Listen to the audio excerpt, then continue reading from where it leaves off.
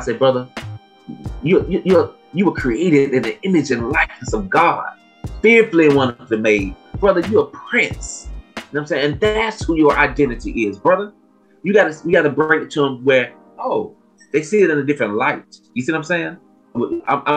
I'm meant to be royalty. You know what I'm saying? I go to the word, brother. I know you suffer from homosexuality, brother, but God created a marriage is honorable, and God got a beautiful queen for you. You know what I'm saying? God wants you to have kids and be fruitful and multiply. I try to get them to see the word in a positive. We think the word is scripture is bad. Ooh, no, scripture is powerful, and it enlightens you to understand your greatness and your greatness in God. Like, that's who I am. And even people Christians, everything is the word. I mean, I'd have to go back to scripture. You know what I'm saying? I'm a son of the Most High. Even 1 Peter 2:29, that you're chosen generation, a royal priesthood, a peculiar nation, peculiar people, a holy nation, that should show forth the praises unto him who has called you out of darkness into his marvelous light. Who once were not a people, but are now the people of God. So to me, being a child of God is foundation, and I can build from that. But that's everything. How does one acquire that foundation? You're saying that, and just to clarify, you're saying that the word of God first, not the pastor.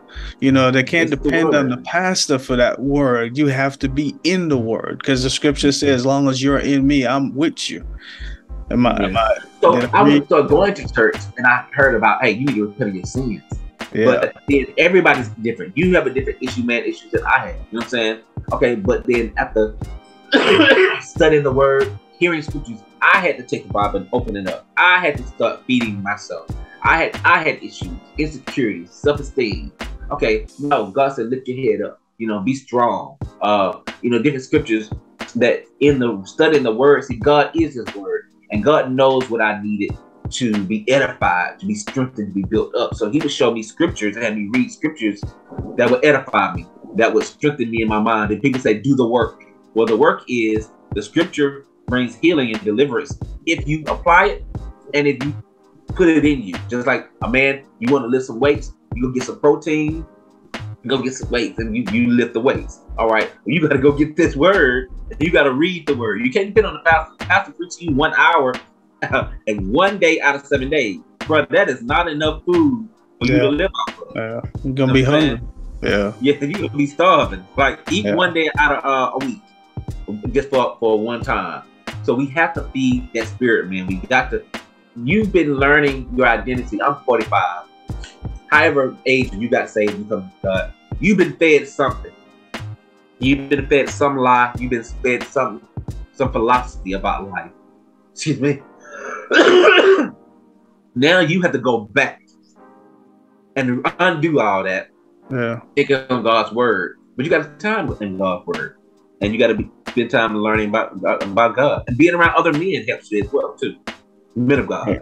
You said undo, and that's what the scripture says, that you have to have new wine with new wineskin. You cannot pour the word of God into you with the old wineskin, because what's going to happen? The old wineskin is going to break when the new wine starts to ferment. And as it ferments, it's going to cause cracks and break. So therefore, you just said it. I mean, that's a good point that you brought up. It's renewing of the mind every single day, constantly. Like, you have to die to one flesh in order to receive what the Lord is pouring into you, because you're going to expand, you're going to be filled. And when you get filled, what happens? It overflows to other people. So that's a good point. It's like you're wrecking yourself.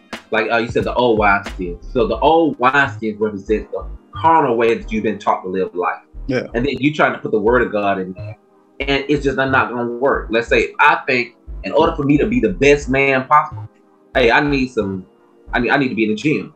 You know what I'm saying? I need to be lifting these weights. I need to be, sugar. You know what I'm saying? I need to be, hey, you looking at me, y'all, hey, you know I'm sharp. You know I got it going on. You know what I'm saying? You know what I'm saying? That's how we think. But that's just the flesh. So you got some muscles. What about your mind? What about your spirit? You know what I'm saying? What about, renewing of the mind, even that, when you get born again, you get the fruit of the spirit. What about your spiritual life? Your walk with God. You know what I'm saying? So much more for us being men as the flesh. So you eat right, you exercise, but you're deficient of spiritual things: love, joy, peace, gentleness, goodness. You know what I'm saying? These things that you need, these things to live life. Long suffering, patience. So a lot of times, yeah. So you have to be complete, you know, and even the knowledge of these things come from the word, you know. Because most people out there in the world ain't telling you to be patient, you know what I'm saying? Or long suffering, or show love. Even that's a thing. Men don't show love. Men are strong. Women show love. Women are nurturing. No, God is love. We created His image. Men love. You know what I'm saying? Even that it's okay for a man to get angry. If somebody challenge you, you put them in their place. You know what I'm saying? You better not come at me. You know what I'm saying? Yeah. That's false. No. Okay. You can have strength, but without allowing someone to take you out of character.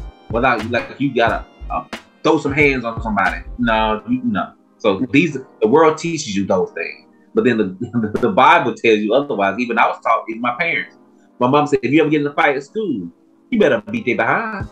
You better not come home from school talking about you been in a fight and let somebody whoop your behind. That's, you know, I was taught. And literally the first day, if you was in a fight, okay, did you win? You know, it's the first question. Yeah. Like, shit, you know, did you, you know? And so that's not the right way, because now, you know, as a Christian, I don't fight. I don't want to fight. And I have buried the old man of Charles. I've buried that brother who would flip and blow up and get into anger. You ain't gonna talk. You ain't gonna call him my name. You know what I'm saying? And where I would start just, I would see red. I wouldn't even think to throw a punch. Naturally, boom! I would throw a punch, or I would cuss you out. I didn't. No, you think about some stuff you're gonna say. I don't even think about it. It just comes straight out. So I had to crucify that brother. You know what I'm saying? You know what? Say what you want to. I've even got to the point where people can cuss me out, call me out, kind of whatever. I don't flinch. It don't hurt me. It don't bother me, because I know that's not my identity. I know that's not who I am. So you can call me whatever you want to. That doesn't. I have self-control. You know what I'm saying? I have the fruit of the spirit, and also I want my Father to be pleased with me. And old Charles, who, that's my story with y'all talking to. Old Charles, who would start cussing, you know what I'm saying, and saying stuff that was bad and get him into trouble. I know God said that's not good. God dealt with me on my anger.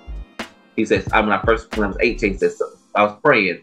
First time I hear the voice of the Lord, he said so many that scripture. He said, be angry, but sin not. Yeah. But the world teaches you, if you disrespect,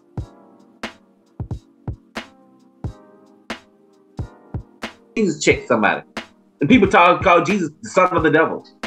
People call Jesus all kind of bad things. He didn't check nobody. You know what I'm saying? He didn't call no angels down. You know, he didn't throw no blows. So as a Christian, we can't do the same thing either. We gotta love. Jesus says love. Jesus says forgiveness.